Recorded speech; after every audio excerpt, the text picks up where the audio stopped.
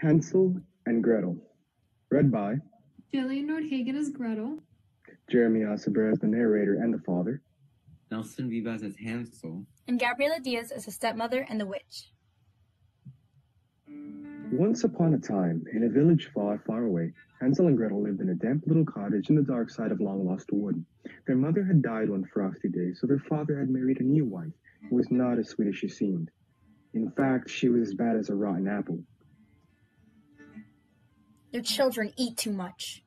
She grumbled one day to her husband as Hansel and Gretel shared a single slice of bread. You must lose them in the wood, so we may have more food at home. If I do that, the wolves will eat them, he protested. What kind of father would do that to his own children? A poor one. The stepmother answered. Take them away tonight. As soon as the first star shone, the children's father led them along tangled pathways to a crooked tree. My dears, he groaned, wait here while I search for firewood. Then, away, he stumbled back to his damp little cottage and his cruel wife. Quite too soon, wolves began to howl, and the children shivered. We've walked too far. Sighed Gretel. Our father is lost, and so are we. Cheer up, little sister, Said Hansel with a smile. I heard our stepmother's horrid plan, so I marked every twist of the path with a pure white pebble. And there, in the starlight, Gretel saw a line of shining stones. Wow, good idea, Hansel. The children followed the white trail, and by sunrise, they were safely home. His stepmother's smile, however, was as cold as winter rain. Husband! She hissed. See how your two pests torment me. Tonight you must lose them forever. She gave each child a morsel of stale bread, and when their father led them through long-lost wood, they sadly followed him. After many miles, he mopped his eyes and said, Wait here, my dears, while I search for ripe blackberries.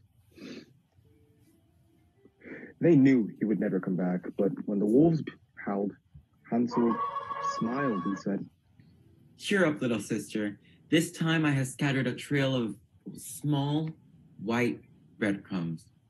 Alas, there was no trail to be seen. Birds had eaten every crumb. So the two children slept on a bed of brown leaves, and in their dreams they saw a white dove who circled above them, calling, Follow me, follow me. When they woke in the misty morning, there was a white dove fluttering away. Let's follow her, said Hansel. Things can't get any worse.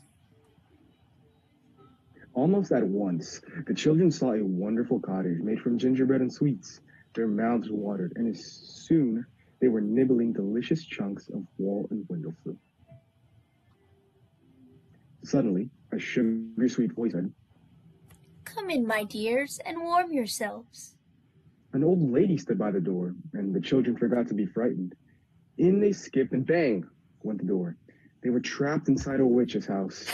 Now her voice became as hard as seaside rock. Got you! She cackled, locking Hansel inside an iron cage.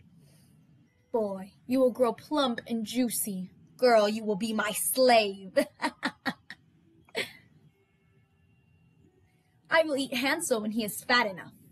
The old woman said, but Gretel tricked her. The old woman was almost blind, so Gretel gave Hansel a chicken bone. Every day she checked to see if Hansel was fat yet. Let me touch your finger, the old woman said, but Hansel gave her the chicken bone instead, and she wondered why he never grew fatter. At last, the witch shrieked. Girl! Build up the fire. I want boy pie for my tea. I'm very sorry, Gretel said politely. but I've never cooked a boy pie before. Do you think the oven is hot enough? The witch It's hot. stamped her foot and peered into the oven. It's hot, hot, hot. She screamed, and no wonder. Gretel had pushed her inside and slammed the door. No! In moments, Hansel was free. The two children grabbed the witch's treasure and raced outside to find the white dove was waiting for them. Of course, she led them home by the shortest way, and when their father saw them, his smile was as warm as the summer sun. Astonishingly, Hansel and Gretel's horrible stepmother had vanished that very day, while all that remained of the witch was one smoky gingerbread biscuit. The end.